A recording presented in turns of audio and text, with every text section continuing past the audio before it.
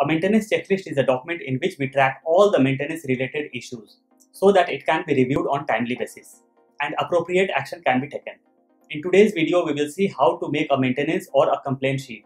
The sheet will be fully automated and we will have to update hardly something. In this sheet, we are going to track when the complaint was raised, when it was resolved, and how many days it took to be resolved. Is the work done or still pending? What was the nature of the complaint? We are going to track every small thing in this checklist. Let's start the video without any delays.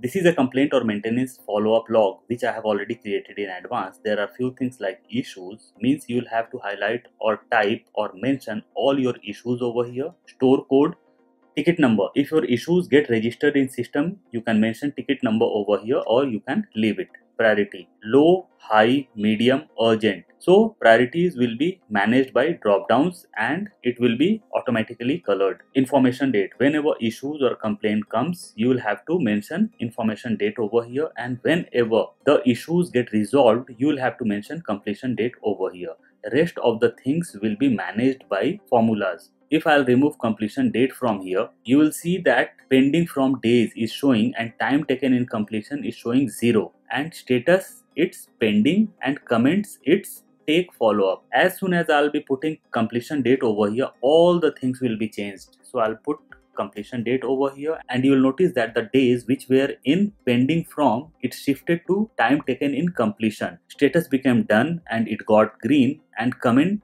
became needs more focus. So let's start creating a new sheet. One thing more over here, the department will be managed by drop downs.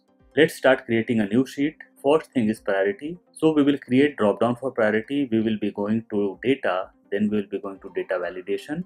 We will be going to drop down and we will be selecting the list. In source we will type urgent, high, medium, low, and we will do OK. We will drag this till down and our drop down is created. Now we will highlight this. To highlight this, we will have to go in home, then conditional formatting, highlight cell rule, text that contains, and over here we will type urgent. We will keep urgent as red, so we will do it OK. Again we will be going to conditional formatting, highlight cell rule, text that contains. This time we are going to take high. We will put high as red color, so we will do it OK. Again conditional formatting, highlight cell rule, text that contains. This time we will put medium and we will select yellow color. We will do OK. Again we will be going to conditional formatting, highlight cell rule, text that contains, and this time we will take low. We will select green color over here and we will do OK. Now we will drag this till down, urgent, high, medium and low. So our drop downs as well as color format is working very well. Information date, we will take information date from backsheet and we will paste it over there.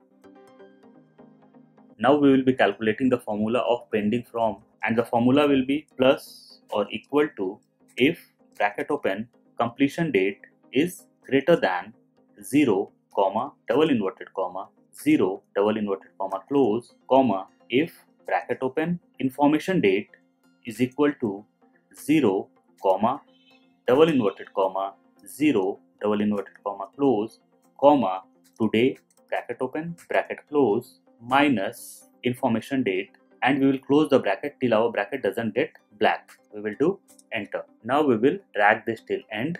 Time taken in completion, we will be inserting the formula and the formula will be plus or equal to if bracket open completion date is equal to 0, double inverted comma 0, double inverted comma close, completion date minus information date bracket close, and we will do enter. We will drag this till end. Currently it's showing 0 because we haven't put anything in completion date. We will take completion date from backside.